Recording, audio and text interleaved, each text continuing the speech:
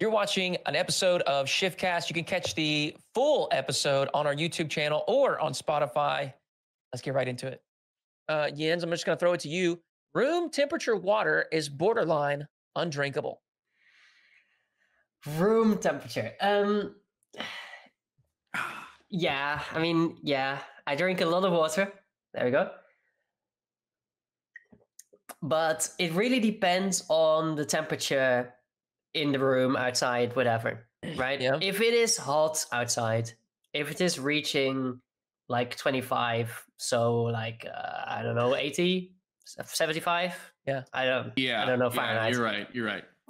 Then I want my water from the fridge, because usually that means that the water from the tap is not going to be cold enough for me, because the water is not that cold just from the tap.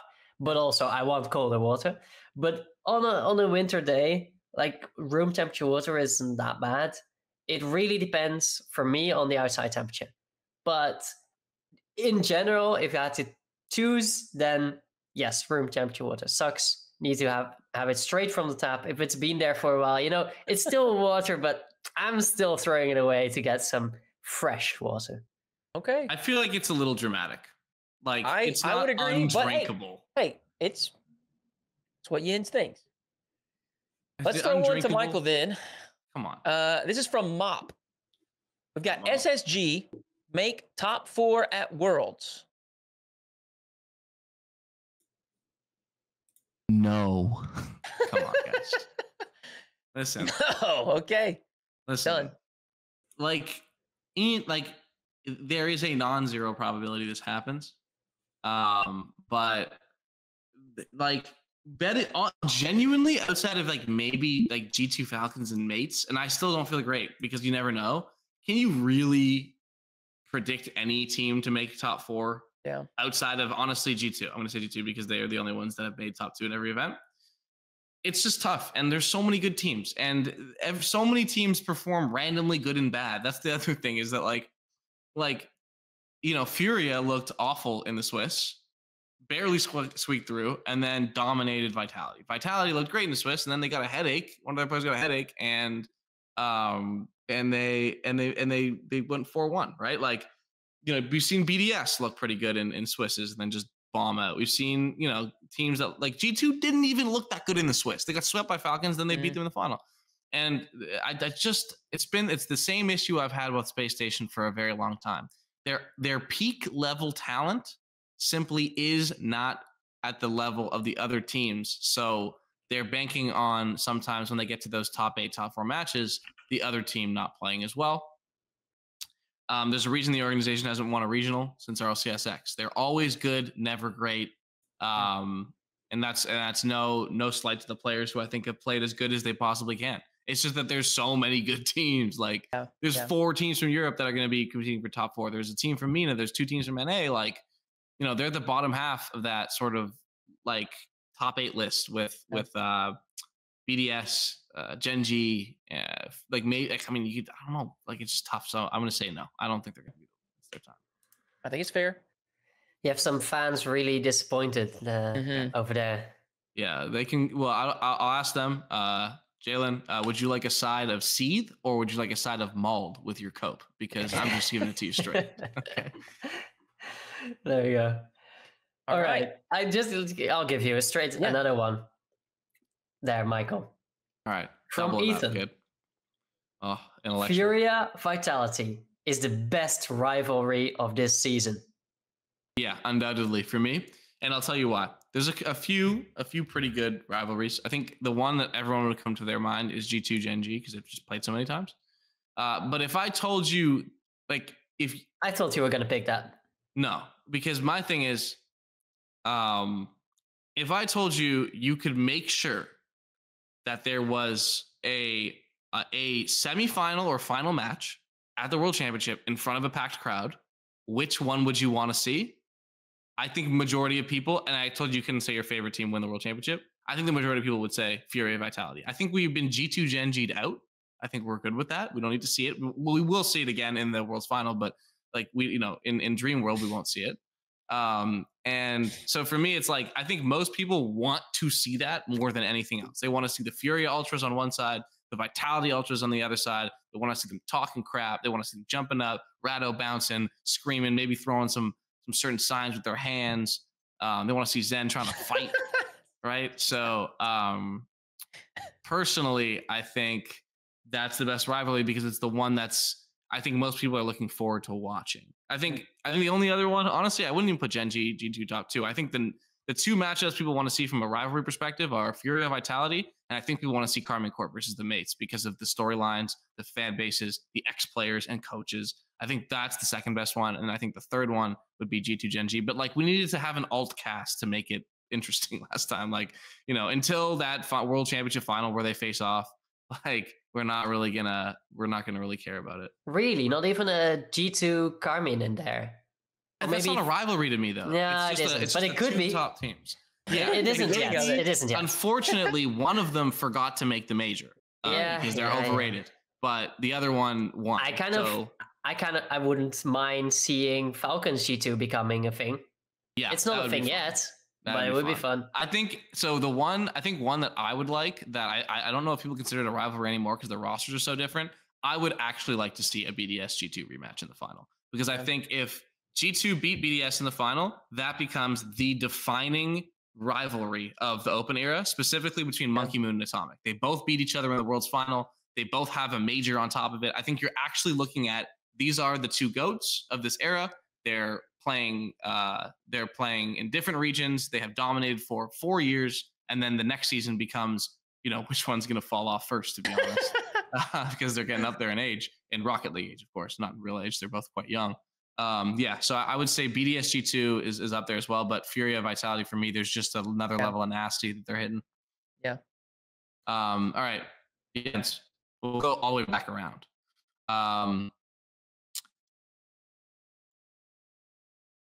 Itachi, this is from Andra, and this is kind of a bait. Is this for me? I don't know why I put this here. Yeah, this is for you. All right. Itachi. It's kind of a bait take. My fault.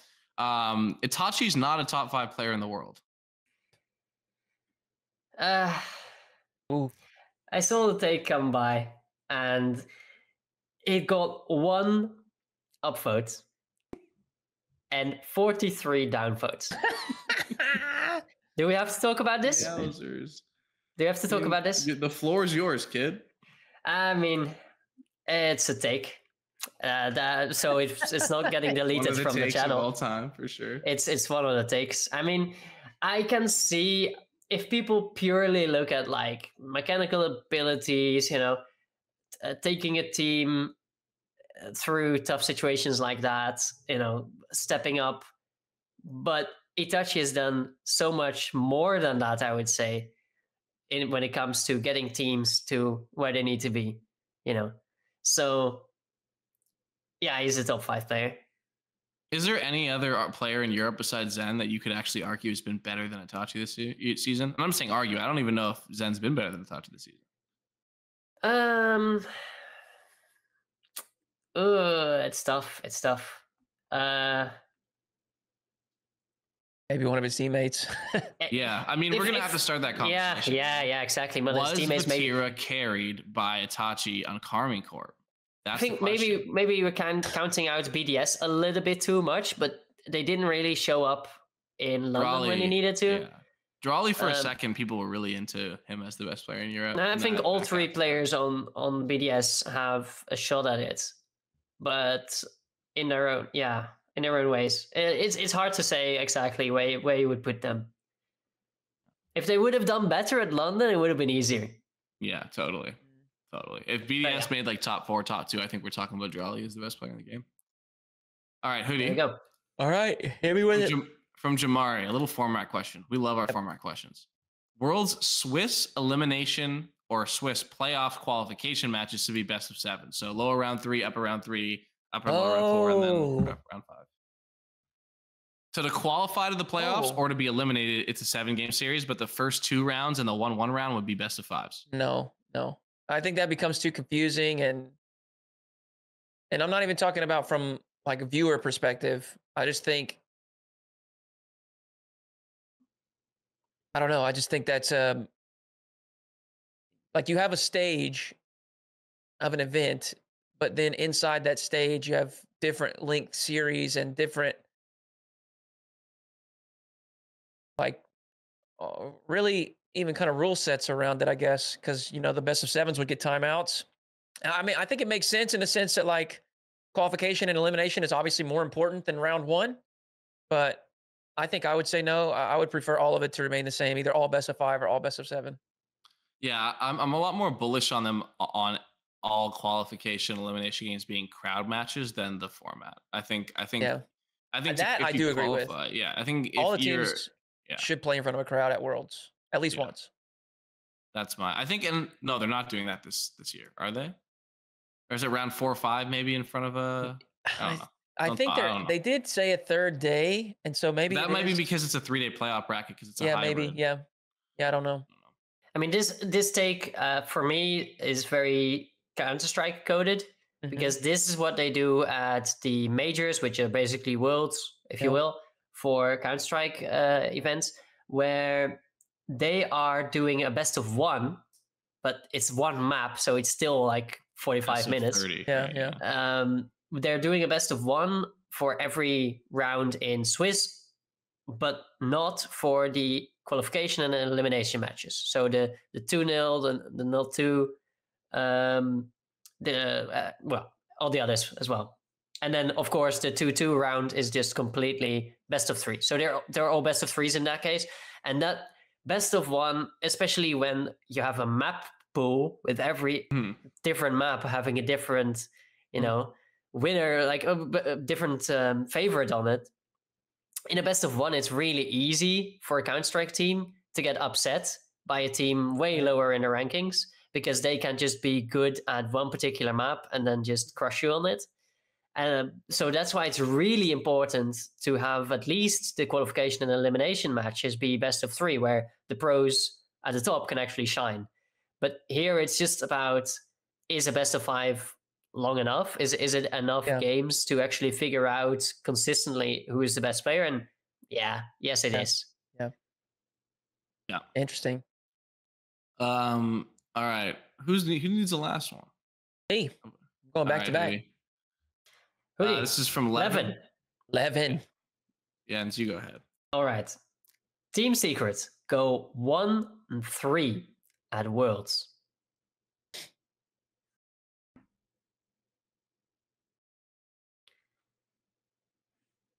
So no round 5. So not that would getting mean that chance so at the top 8. They would have to outperform APAC, SSA, likely MENA 2, and one of the NA teams, or potentially an EU team, and one more, right? Because there would be 5 teams eliminated, 2 in that 0-3 round, and then 3 teams eliminated. Yeah, there'd have to be a top 11 team in the world. No, they go 2 and 3. They go round 5. I think they should outperform OCE 2. They should outperform APAC and SSA. And I think it's fairly level between them, and it's anything that is going for MENA. I think they're a lot better. But I think I like Secret now. Anything has obviously had quite a bit go on in the second half of the season. They didn't perform as strong. They've got a newer player that probably doesn't have, experience at this level. So I think I'll say Secret to round 5.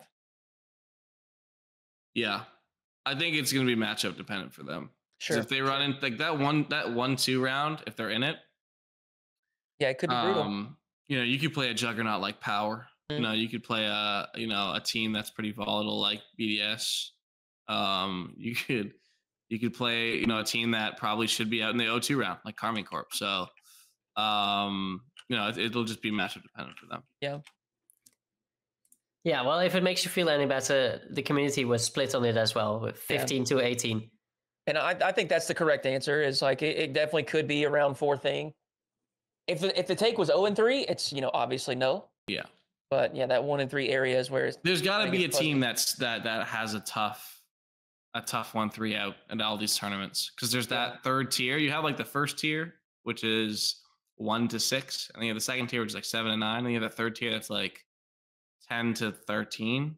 Yeah. And that's when it's that one of those teams can't make it to the 9 through 11, or 2 of them can't. So thank you for watching this segment of the ShiftCast. Again, you can catch the full episode here on our YouTube channel or on Spotify.